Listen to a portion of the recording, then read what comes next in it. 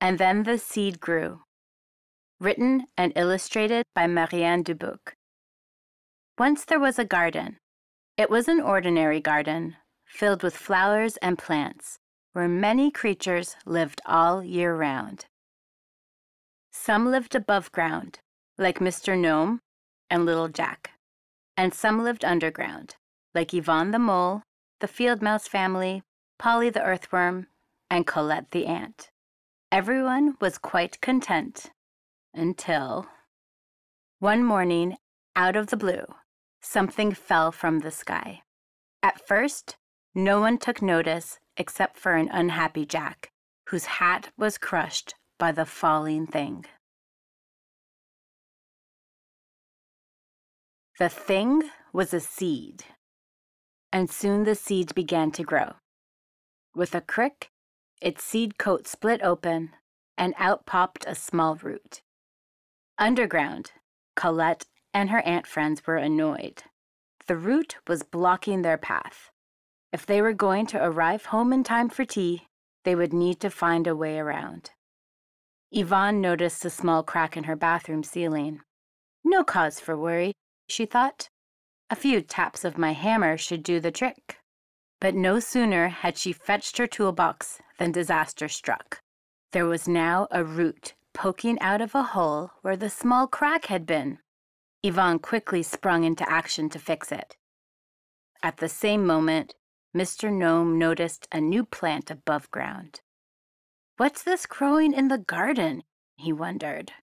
He wanted to ask Colette, but she was too busy digging new tunnels around the plant's roots. As the days passed, the plant continued to grow. Yvonne was growing more and more upset. She was on her third round of repairs. Things weren't much better in the Field Mouse house.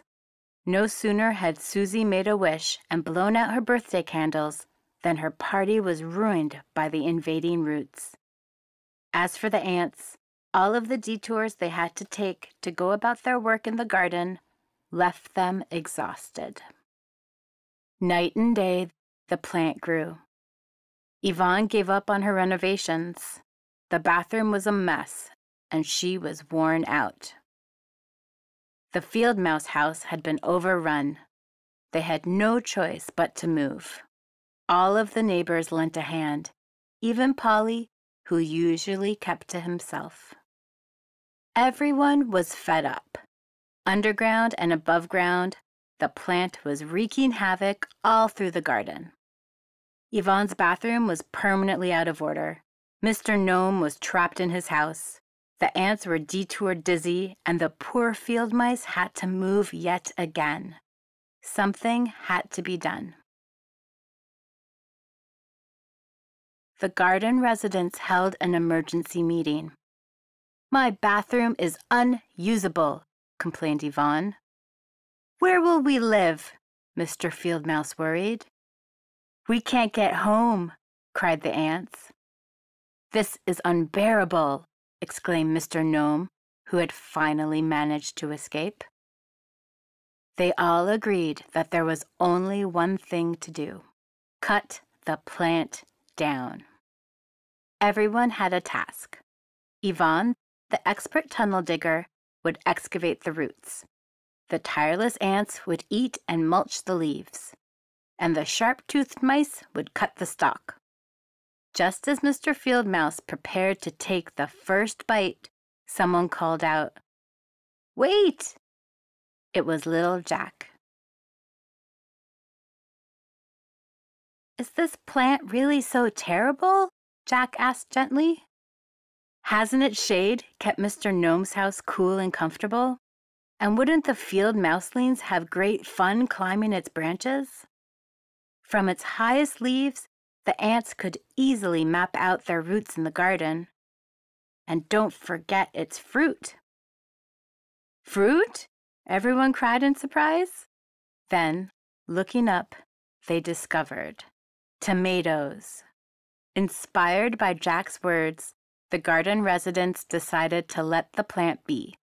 Soon, they all learned to appreciate its many merits and were quite content once again. Yvonne and the field mice were glad to be neighbors. Colette and the ant colony now had a vast network of tunnels and a handy lookout in the plant's highest leaves. And Polly? He had made a friend. So the following spring, it was with great excitement that the garden inhabitants made another discovery. 3 new seeds!